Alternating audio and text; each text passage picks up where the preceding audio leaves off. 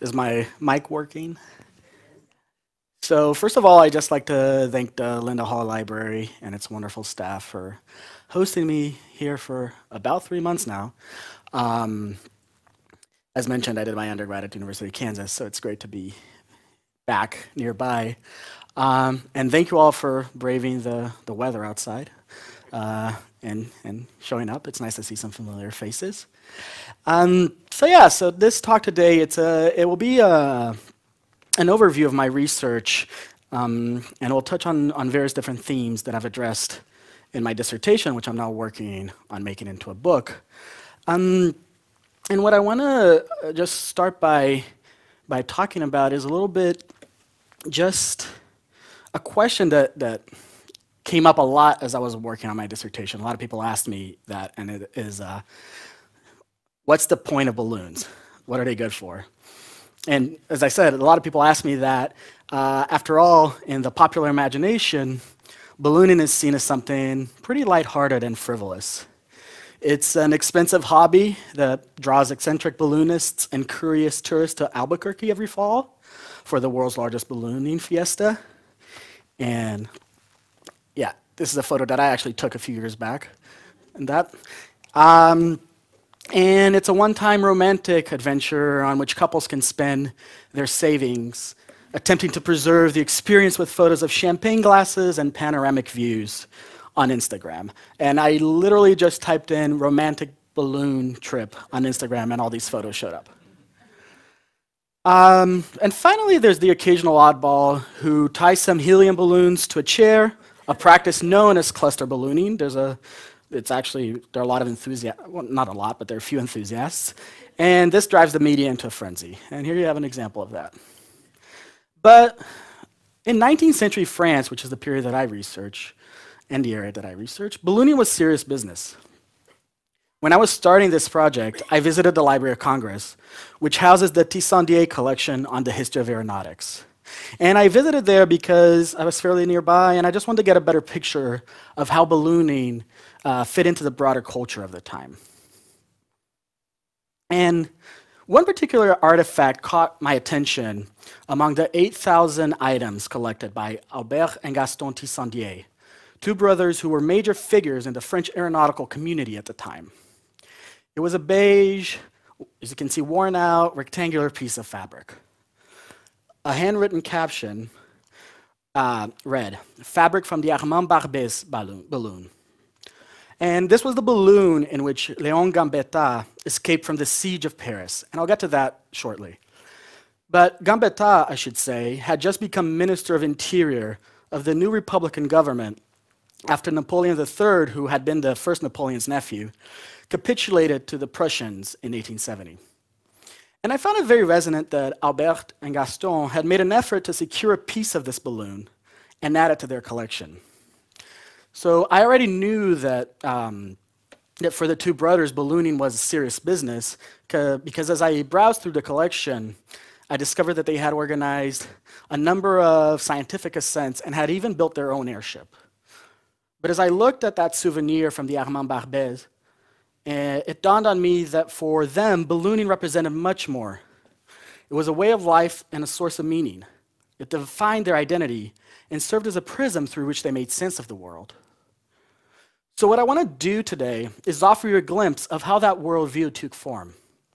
I'm not here to make the case that balloons are a wonderfully useful technology and that we are fools for not investing more on it. I don't have to make that case because actually there are a good number of people investing on it. For instance, tethered aerostats that float as high as 10,000 feet carrying a surveillance radar are an important component of the security apparatus in the US-Mexico border.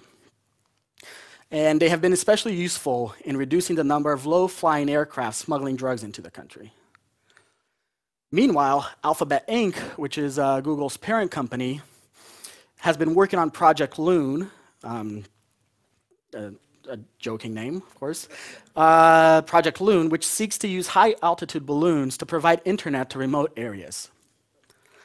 So instead, what I want to do is give you a bird's eye view, pun intended, of how the balloon went from being an exciting technology in the years following its invention in 1783 to becoming a subject of jokes in the mid-19th century, only to be rediscovered as modern again in the last third of that century. So in our world of self-checkout machines and self-driving cars, it is very easy to fall into a trap of technological determinism and depict inventions as taking a life of their own. In short, as a lot of people see it, a way that I don't necessarily agree, Tesla and Spotify are modern and symbols of the future. Meanwhile, the local trolley and vinyl records are obsolete relics for tourists and hipsters. It might be counterintuitive, but my brief panorama will be a history of innovation, even if the balloon barely changed in that century. I hope that this history of ballooning will show how an old artifact can become modern based on social, cultural, and political processes, and prompt you to think about how ideas of obsolescence are culturally constructed. But let me move from telling you what the talk is about to showing you what I mean. And just a quick note before I get started, I've been here for 3 months, and I've been able to go through some wonderful material at the library, and you'll be able to see some of that during the talk. Anything that has this icon, this logo attached to it, is something that I looked at here at the library itself. Okay, so let's get started. So the balloon made its debut on June 4th, 1783, in Annonay, a town in southern France. On that rainy day, a crowd gathered in the town square as workers built a scaffold and suspended a large bag of sackcloth between two poles. Then, the brothers Joseph and Etienne Montgolfier placed a brazier underneath the bag's gaped bottom. The bag started swelling and acquired the shape of a globe. Realizing that the moment had arrived, Etienne ordered the workers to release the ropes. The bag shot up more than 3,000 feet, and winds carried it to a nearby vineyard, where the brazier tipped over upon touching ground and set fire to the fabric.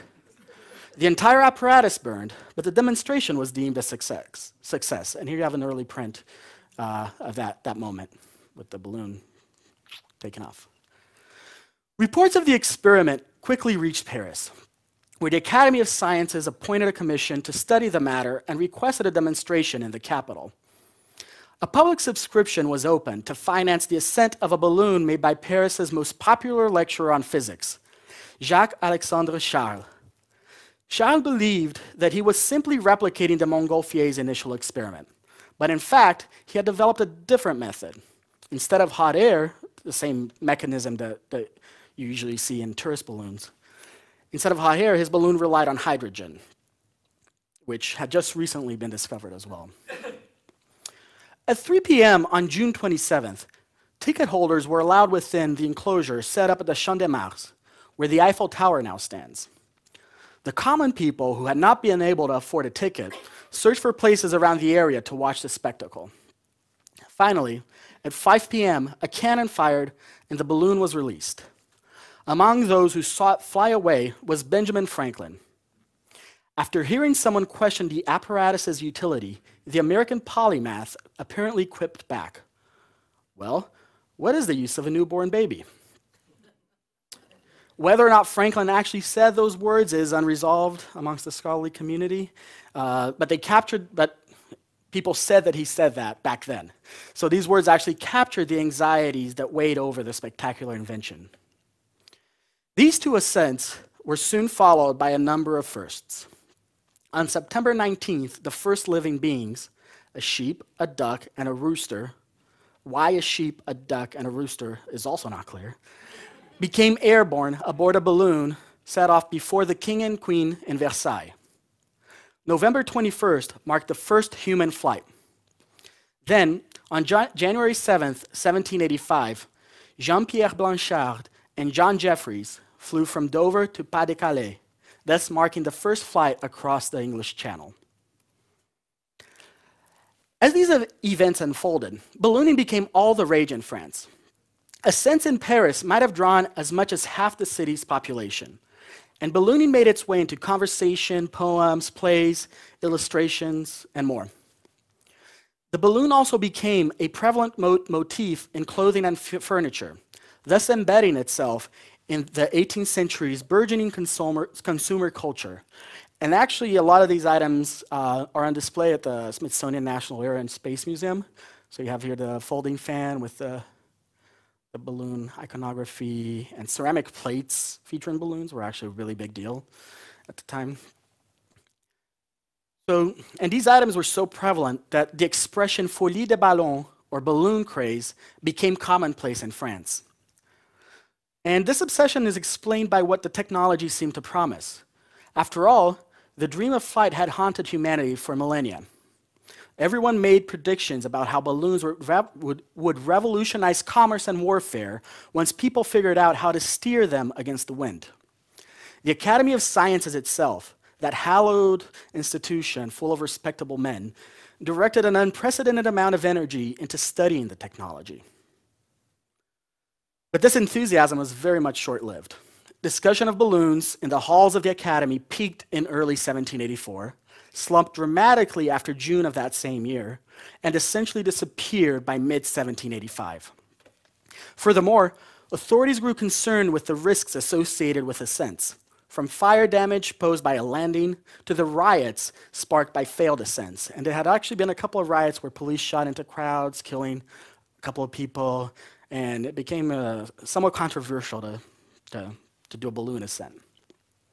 So ordinances regulating ballooning popped up everywhere, very much like you see ordinances regulating drone ascents nowadays. So basically what I want to the point I want to get across is that the balloon entered the years after the 1789 French Revolution, so keep in mind this is only 6 years after the balloon was invented, burdened by an ambiguous status. It carried a hefty symbolic charge since it was a product of French genius, but it was originated in what would come to be known as the old regime. The most generous sponsors of the activity had been at the head of the old guard, people like the king and his family. So it is not surprising that Jean-Paul Marat, a vociferous critic of the old order that called for just about everyone to be guillotined, attacked those early aeronauts for being greedy entertainers who had taken bread from the mouths of the poor.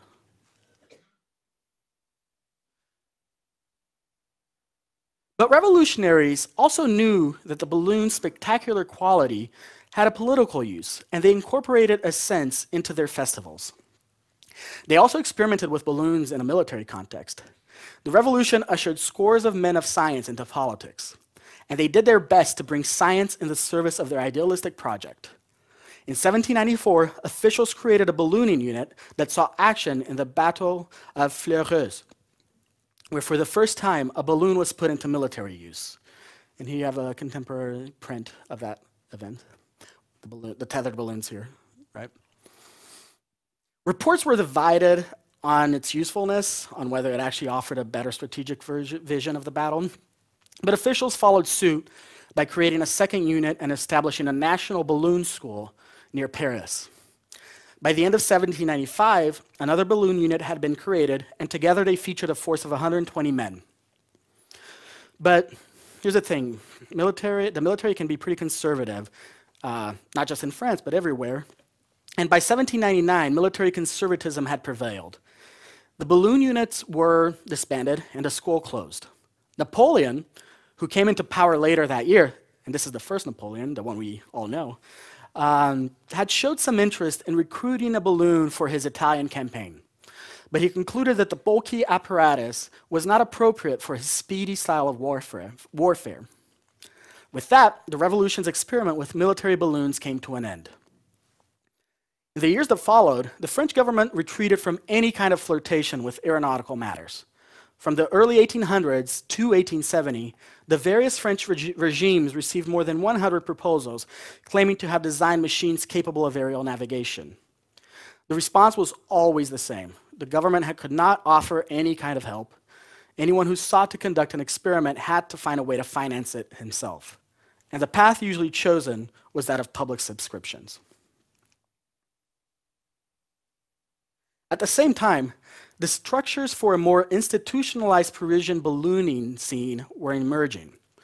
The managers of the pleasure gardens turned to ballooning as they competed for audiences in search of distraction after the grave years of the revolution.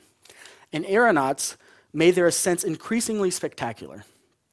On a given weekend in the summer of 1817, for instance, Parisians could choose between watching Mademoiselle Élise Garnerin parachute from a balloon or Monsieur Margat ascend while mounted on a doe, an actual doe. Here's an ad for that particular ascent. Garnerin and Margat were and this print actually shows Garnerin making one of her parachute attempts. These two people were actually representatives of an emerging professional ballooning class. Professional aeronauts were responsible for almost 80% of all ascents made in the first half of the 19th century. And by professional aeronauts, I mean those people who identify themselves, like this is their way of living, not some wealthy nobleman who wants to go on an ascent, for instance. One of the defining features of this class was the very visible role played by women. Not a single woman featured amongst the 6 professional aeronauts working between 1783 and 1802. But from 1803 to 1848, they were 20 out of the 50 new professional practitioners. This relative gender balance in the profession's early years is explained by the fact that ballooning was a family affair dominated by dynasties that jealously passed on their know-how to younger generations. Famous female professional aeronauts included not only the aforementioned Elisa, but also Louise Poitevin and Sophie Blanchard, pictured here, and who was probably the most famous aeronaut, male or female, of her era. And she actually died in a dramatic fashion in 1819 when she plunged to the ground after launching some fireworks that put fire to her balloon. And that was a common form of entertainment at the time.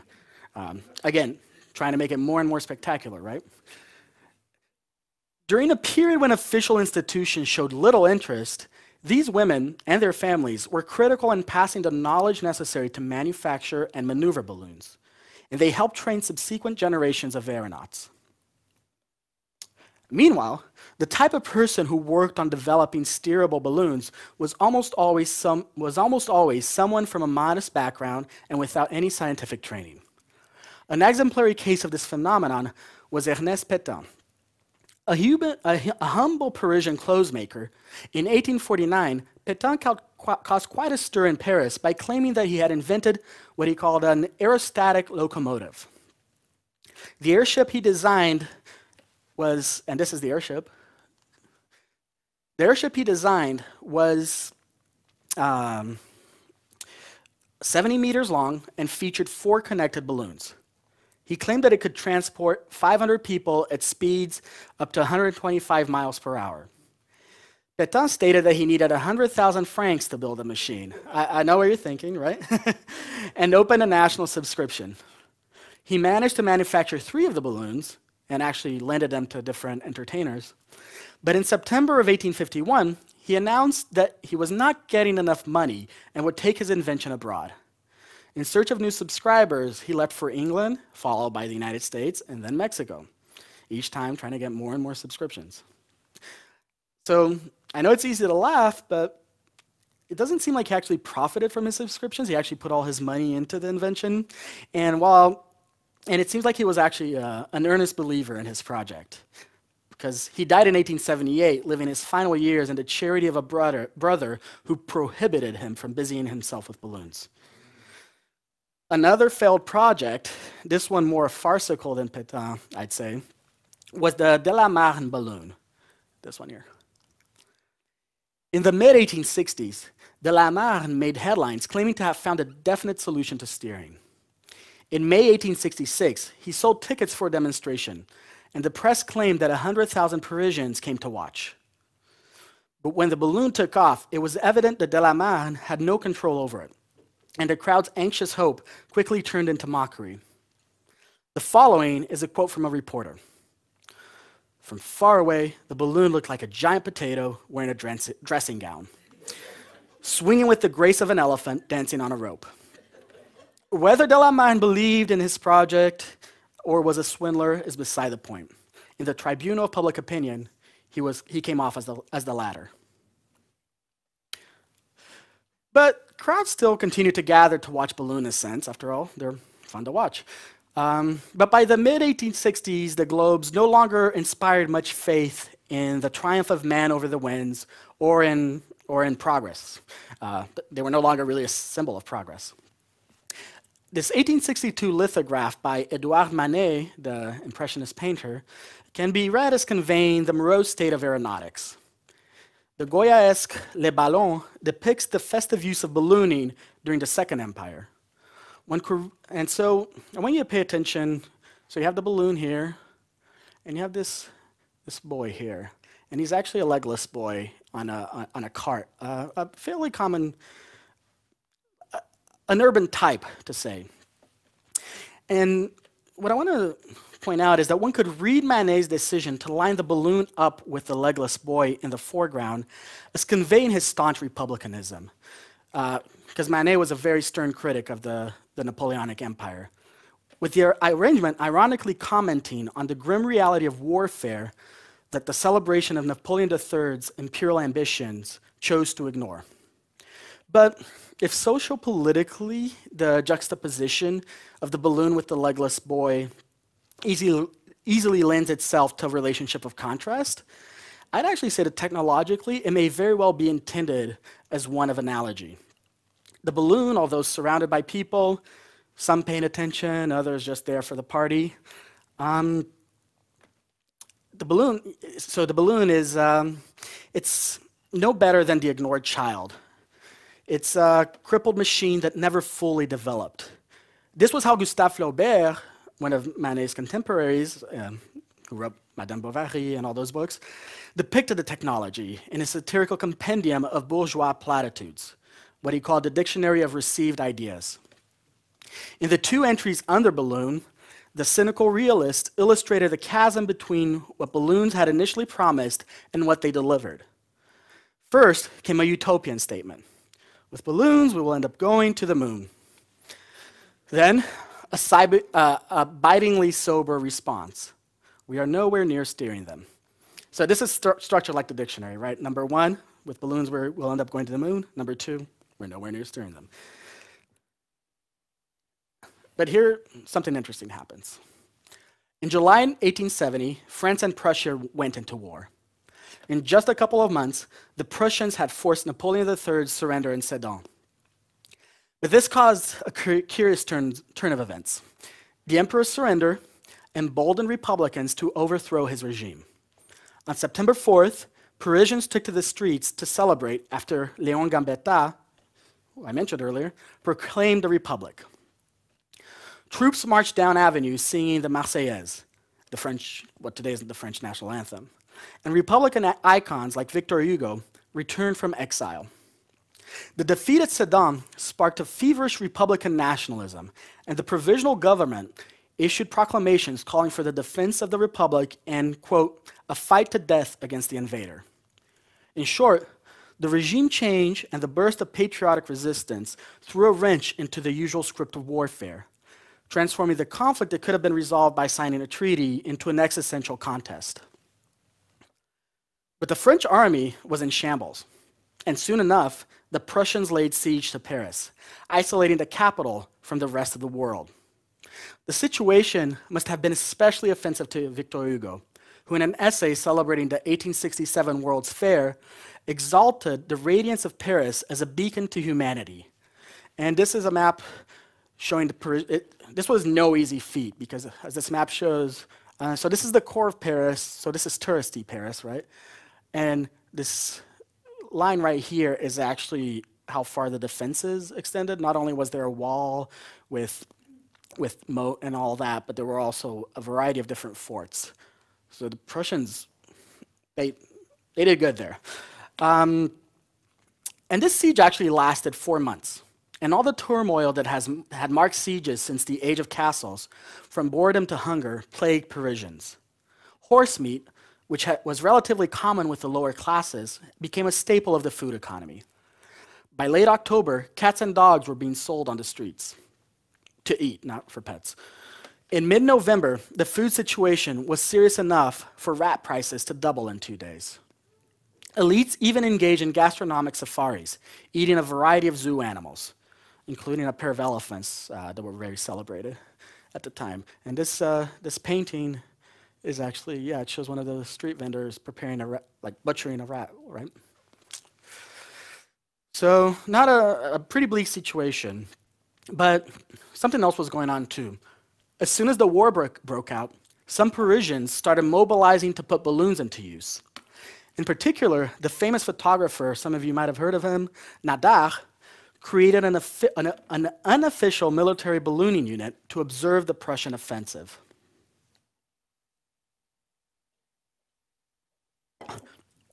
But here's the thing, the empire's bureaucracy, so before Napoleon fell at Sedan, Napoleon III fell at Sedan, the empire's bureaucracy had hardly budged to encourage these initiatives.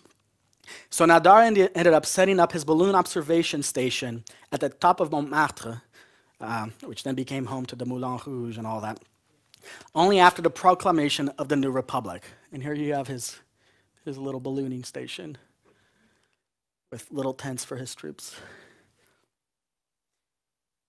Because the rise of balloons above the Parisian skyline began with the establishment of the new regime, people associated one thing with the other. Nadar immediately started producing aerial reports that, again, were of questionable strategic usefulness. But in his first report, he brought up another potential use for balloons. They could be useful for communications. So, the first successful flight across the Prussian Iron Belt happened on September 23rd. Jules Duroff, one of those marginalized entertainment balloonists, ascended aboard the Neptune with several bags of mail. As he took off, he shouted out, "Vive la République!" When the balloon flew over the city walls, Duroff noticed the Prussians. They aimed their artillery, but the projectiles could not reach the balloon.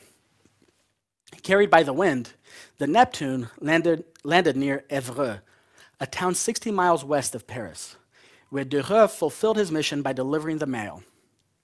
With that, the provisional government made the balloon post official, and the city's two major train stations, the Gare du Nord and the Gare d'Orléans, were made into balloon factories.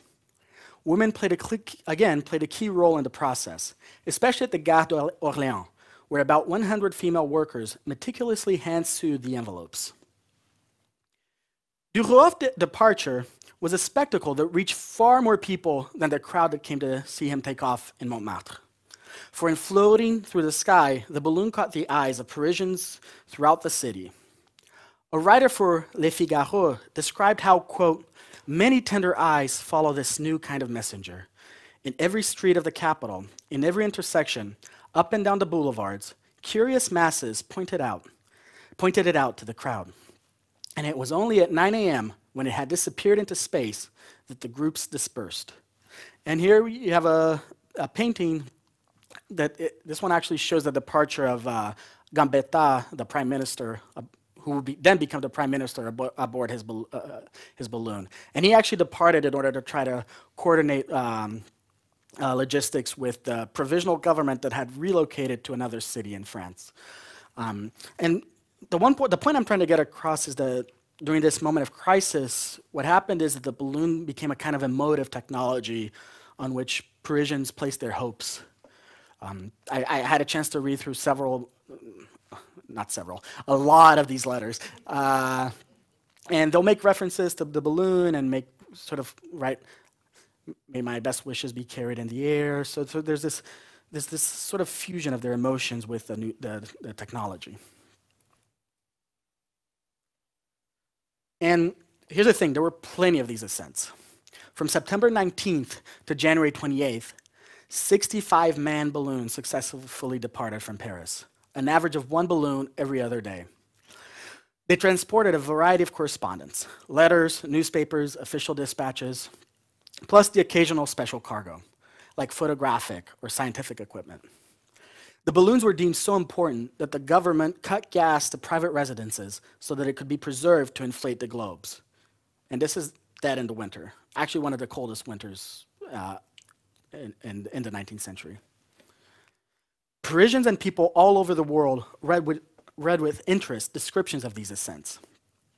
A series of tropes structured these accounts. Emotional goodbyes and cheers from spectators as the balloon departed Paris, a barrage of fire as it flew over Prussian lines, the flight over the provinces, an adventurous landing, and finally, a warm reception by peasants who ushered aeronauts and mail to safety before the Prussians arrived. These narratives constructed the balloon service as the most redeeming French effort in what was otherwise a humiliating war, for aeronauts could claim a substantial degree of success and capitalize on their dangerous ascents to construct an image of selfless bravery. And here's an example of one of these narratives, again, that I actually found here at the Linda Hall Library. And yes, actually this one has narratives from all the 65 ascents. And this map here shows where all the balloons ended up landing. 2 of them were actually lost at sea and with the men dying. 1 of them landed in Norway. So again, pretty impressive. So after the war, research into aeronautical matters acquired new urgency, fostering an identification between scientific ballooning and French republicanism. Following a trope that had originated back in the 18th century and resurged in the late 19th century, the aeronaut Wilfrid de Fonville argued that France would do well to concentrate its efforts in conquering the empire of the air, since the empire of the seas clearly belonged to Britain. And the recently unified Germany overpowered the French on land. Fonville also argued that associations were needed to accumulate knowledge and called for a quote, aeronauts club, where all the members would have to do at least one untethered ascent. As it turns out, at this moment, pieces were coming together for the emergence of the French Society for Aerial Navigation, or what I'll refer to from now on as the FSAN, France's most important aeronautical organization until the appearance of the Aéro Club de France in the late 1890s. So, the FSAN was established in 1872 with the goal of making aeronautical pursuits more scientific.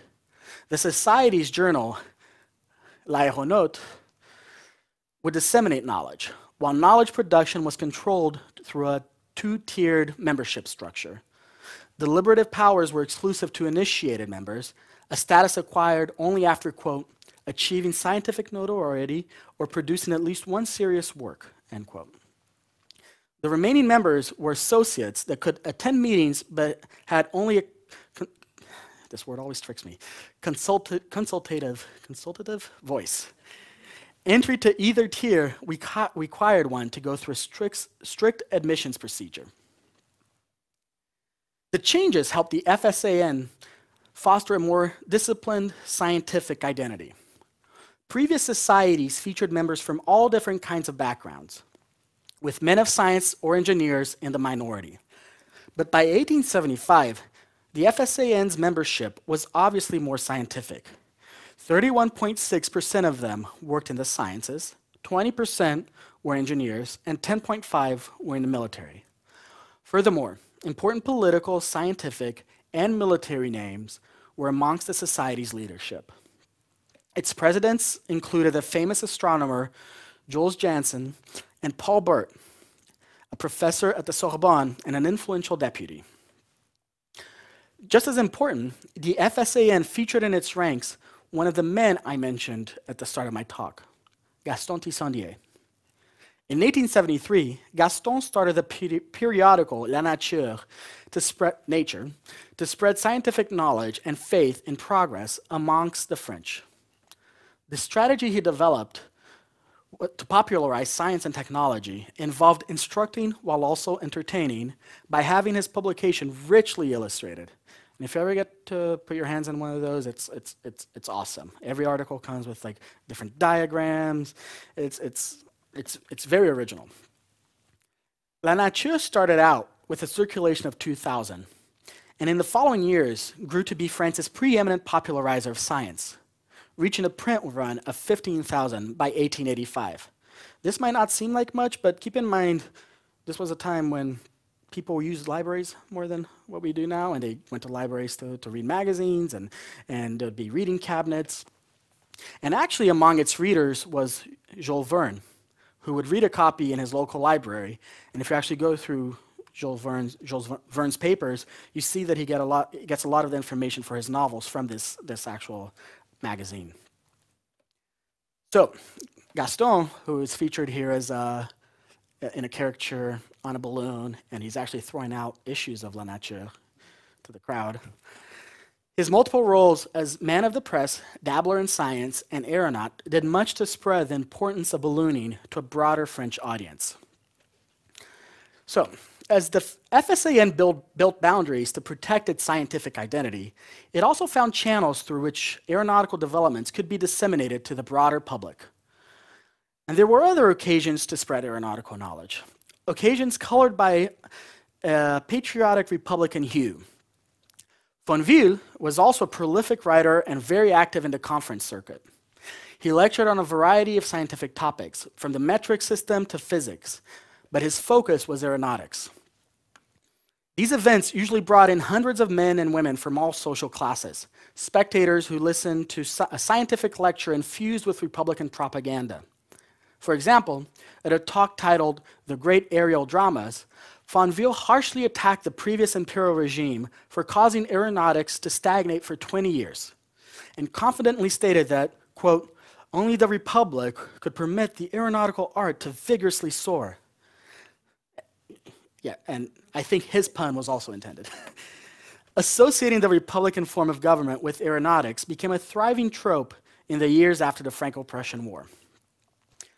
But even with all the patriotic sentiments associated with balloon, it was still not clear how they could be put to practical use. After all, with no siege in place, it was once again more efficient to send mail by land instead of, well, risking it land in Norway, as had happened. The solution to steering remained a pipe dream. So FSAN leaders argued that as people patiently waited for it, they should make inquiries into, quote, more immediate applications of aeronautics. Reading through the speeches published in L'Aéronaute gives one a clearer understanding of the rhetorical strategies used to maintain enthusiasm for a technology that had been anticipated for a century, but that showed little signs of manifesting itself. Through their words and their actions, FSAN members sought to legitimize something that for decades had been the province of opportunists and cranks. And actually, one of the things they actually made analogies to alchemy, explaining how like alchemists work on trying to find gold, transform substances into gold, and even though they never succeeded in doing that, they discovered a bunch of different things. So that's pretty interesting because alchemists were actually also a marginalized community in the early modern period. So what did the FSAN do? It turned to using balloon to study the atmosphere and establishing measurement standards that could map this unknown region of the world. These were primarily manned ascents, but this work set the foundation to the sounding balloons that Gustave Hermite, shown right here, developed in the 1890s, a practice that led to the discovery of the stratosphere. In fact, sounding balloons continue to be a critical component of our weather services, with meteorologists launching about 1,600 of them each and every day. Just as important, the FSAN helped cultivate a new image of the aeronaut, that of the self-sacrificing man of science who risked his life by ascending to the higher limits of the atmosphere in order to extract hard data from nature. And this is obviously a mythologized, mythical view of science, right? That is represented here by these three guys. But at the same time, they're positioning themselves, oh, we're going up in the air and extracting this data. This right here is actually one of the ways they collected this data. They would throw out these sheets from the balloon and ask whoever encountered them to fill up information, like what was the wind speed, where they saw the balloon, what was the temperature like. And these were found by all kinds of people, including a beggar, gardener, and these were people who helped construct science at the time. They were erased from the official publications, right? They never mentioned that the data that they collect was collected by these people, but the boundaries between science and the public are not impermeable. But this image of the aeronaut as this self-sacrificing man of science was very much real at the time. So actually, this depicts a high altitude ascent, and two of these men ended up dying during this ascent after reaching from lack of oxygen after reaching more than 28,000 feet. And after that, Tissandier was actually the one who survived, and during the funeral of these two other men, Croce Spinelli and Civil, thousands of Parisians did a cortege, followed the casket around, and politicians, the press, highbrow poets, and lowbrow musicians associated their martyrdom with the sacrifice of the soldiers who had perished in the battlefield during the Franco-Prussian War. So another one of the tropes at the time was that Prussia had won the war because it was more advanced in technology and science, and these were people who were actually trying to help France catch up and pass Prussia. So they were just as heroic as the soldiers who perished in the field. So for many, scientific ballooning became a vector in which the patriotic heroism shown during the war and a progress-minding ideology could fuse together and propel Republican France into a glorious future. After the positive experience with the balloons, so I'm going to move to another stage now, and you'll see. After this positive experience during the siege and with their use in the production of atmospheric science, ballooning was no longer just associated with marginalized entertainments and unscrupulous speculators. It had become something respectable again. This meant that the balloon was free to be appropriated by the higher echelons of French society. These elite practitioners came together to form the Aero Club de France, associating ballooning with a masculine sporting culture that drew extensive attention from the press around the world. Just as important, Aero Club members set up committees and encouraged wealthy patrons to offer prizes for challenges that might promote technological innovation, elements that structured aeronautical culture in the years preceding World War I, not only with balloons, but also with airplanes. So, about the Aero Club. In the late 19th century, one of the ways French elites found to differentiate themselves from the growing middle classes was by developing increasingly elaborate and expensive forms of leisure. Ultimately, and this is actually a moment in time where there's a revival of dueling, fencing gets really popular, and the people who are doing this are all like these members of the aristocracy. Ultimately, this politics of leisure and distinction started to transform ballooning too. To take just one example, in 1894, Fonville went on a balloon excursion sponsored by the magazine Journal de Voyage. For 6 days, and this is from that magazine, illustrating his excursion, different moments of the excursion. For 6 days, he traveled aboard the aptly named Journal de Voyage, stopping in small towns where large audiences listened to his patriotic lectures. This is the same Fonville I mentioned earlier, right? On the first leg of the journey, a banker tagged along. As Fonville explained, quote, "Our intention was to show the rich people of leisure that balloons could be used to make fashionable trips. Thus, the balloons started to be marketed to and appropriated by aristocrats and captains of industry. These men were introduced to ballooning by professionals who made a living off the practice, the manufacturers, entertainers, and scientific aeronauts of yore. But they quickly made it their own. Members of Parisian high society interested in encouraging this new approach to ballooning came together in 1898 to form the Aero Club de France. So it might actually seem paradoxical that elites would appropriate the balloon, an awkward means of transportation at best, in an era marked by its obsession with speed. But speed at this time also went through a process of democratization.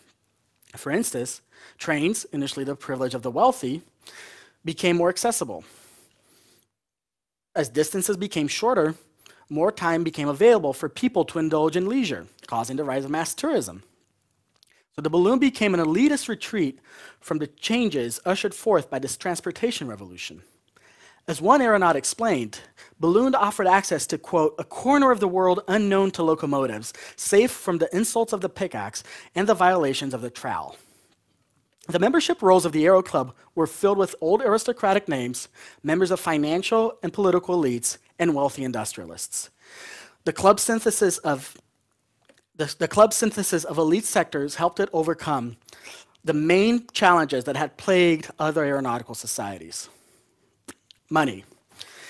In 1900, the club's revenue reached more than 61,500 francs.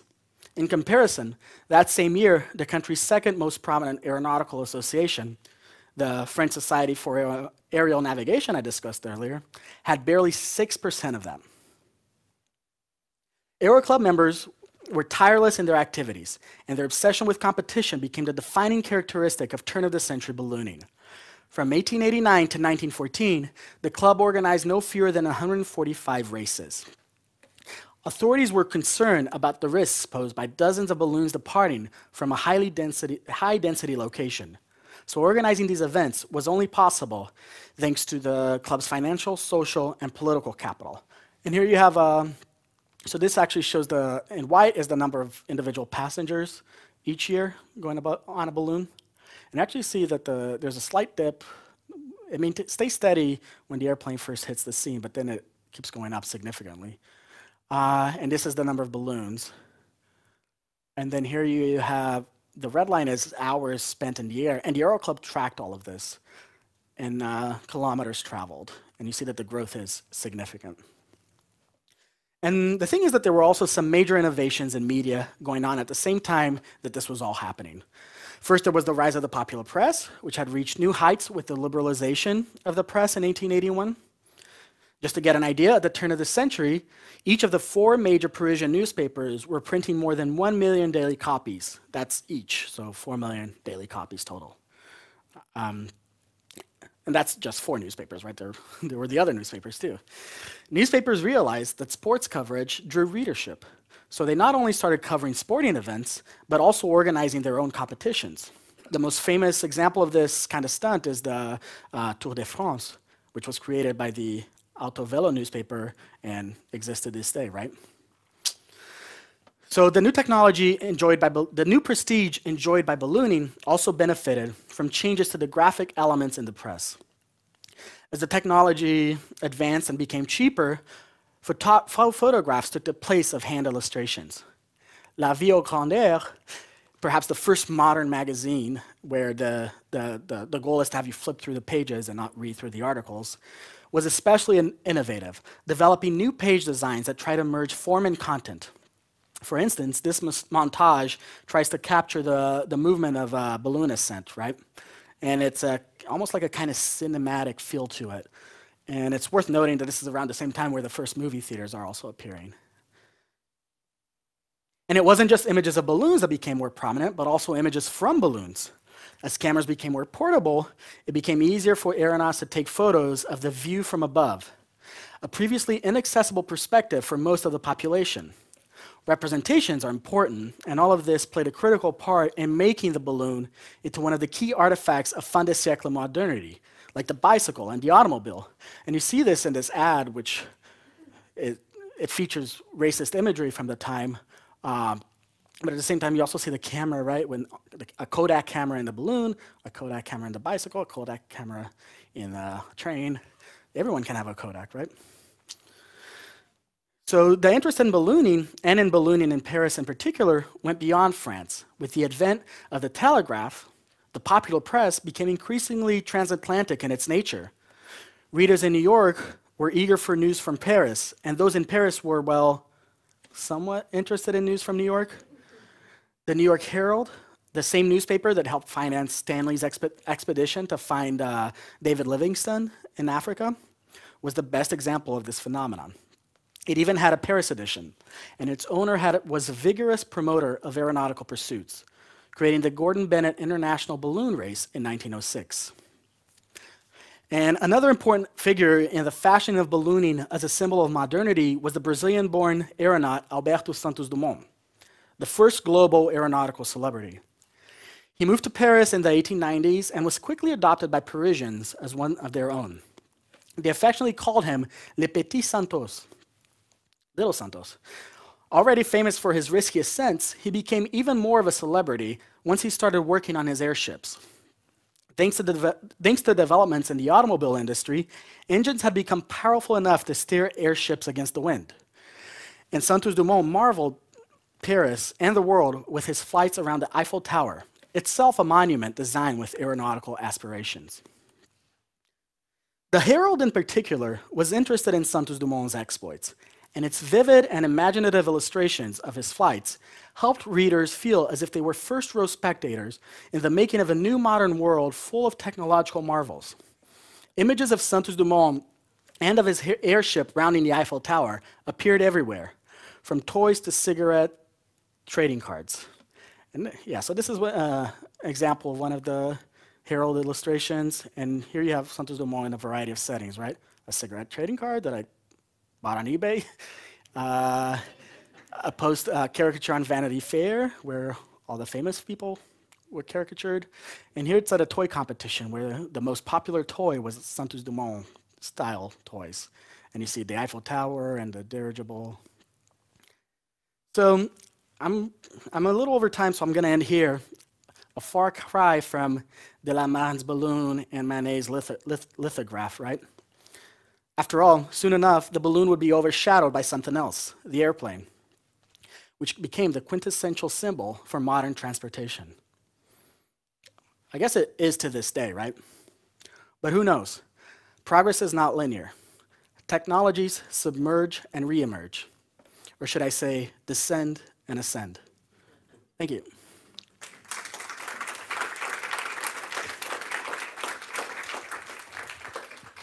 All right, we have time for a few questions. I'll come by with the microphone if you want to raise your hand. We want to be sure to get the audio on our live stream. And also, before I forget, at the conclusion of today's program, please join us across the hall in the History of Science reading room. There are a handful of books that Patrick had shown the illustrations from. They'll be on display over there, and you'll get a chance to chat with Patrick some more. So, any questions, please? Thanks. In World War I, the balloons were used for observation and actually, I think, to try to take down regular heavier than aircraft, weren't they? They had cables or something to try to. Mm-hmm. Were they ever actually used offensively in? Well, offensively, the greatest example is the Zeppelin, right?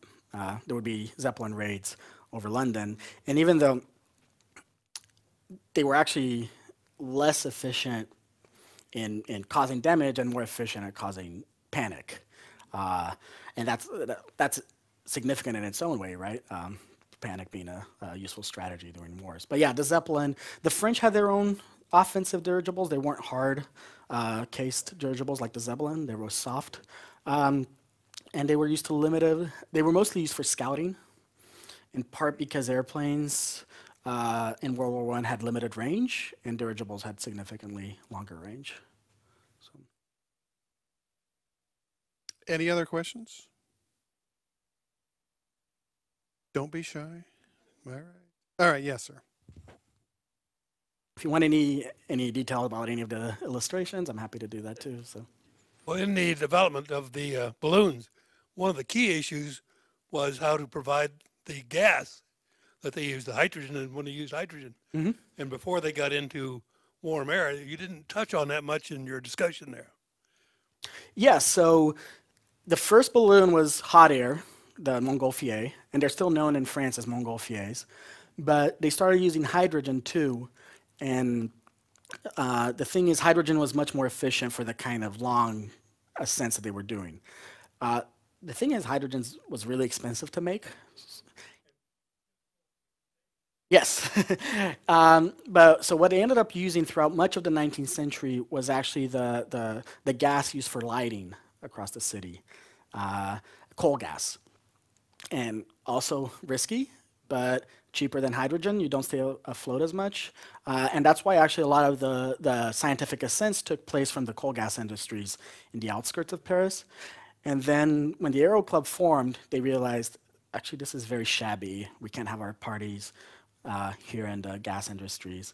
So they constructed their own little club at Saint-Cloud, which used to be this like private noble estate. And it's there to this day.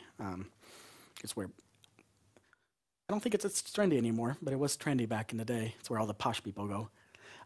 So yeah, gas has been, and now again, So if you're doing any kind of scientific ascent, or the people who do the sort of like extreme ballooning, um, so like there's some people who've gone around the world in a balloon, like in a Jules Verne kind of way, or high altitude ascents. Those are not hot air balloons. Those are gas balloons, because hot air balloon, it has only a very limited amount of time. But if you're doing a touristy ascent, like in Albuquerque, New Mexico, or in Cappadocia is a place too where it's really popular. Those are all hot air balloons, and that was something that reemerged as a tourist industry in the 1950s and 1960s. Yeah, I'll come by with the microphone here. Did you explain how they figured out how to steer it, and when that was, what year they finally figured that out? Mm-hmm. So there's not really a clear date. So what happens is that there are developments in engines, right? So first they have they try to do it with sort of steam engines. And the thing is, engines are very heavy, and you need water to cool them down and all that, a lot of water. So that didn't work that well. It's only when once they developed the combustion engine that things really start working, and that's around the 1900, in part because there's all this stuff going on with the automobile industry, where Paris is also a center for that with Renault and Peugeot and all these guys. And what's seen as kind of like although there had been examples of ballooning steering against the wind before, what's seen as like the sort of major moment is when Santos Dumont in I think it's 1901, he flies his dirigible, his airship, around the Eiffel Tower and back in a set amount of time. And because he did it in a set amount of time, because there are all these sort of rules, the rules help give it legitimacy, right? So, oh, we can do it now, even though his airship is still very not that safe at this point. And after that, you start things really start picking up with the technology. All right, thank you, Patrick, for a wonderful lecture. Thank you.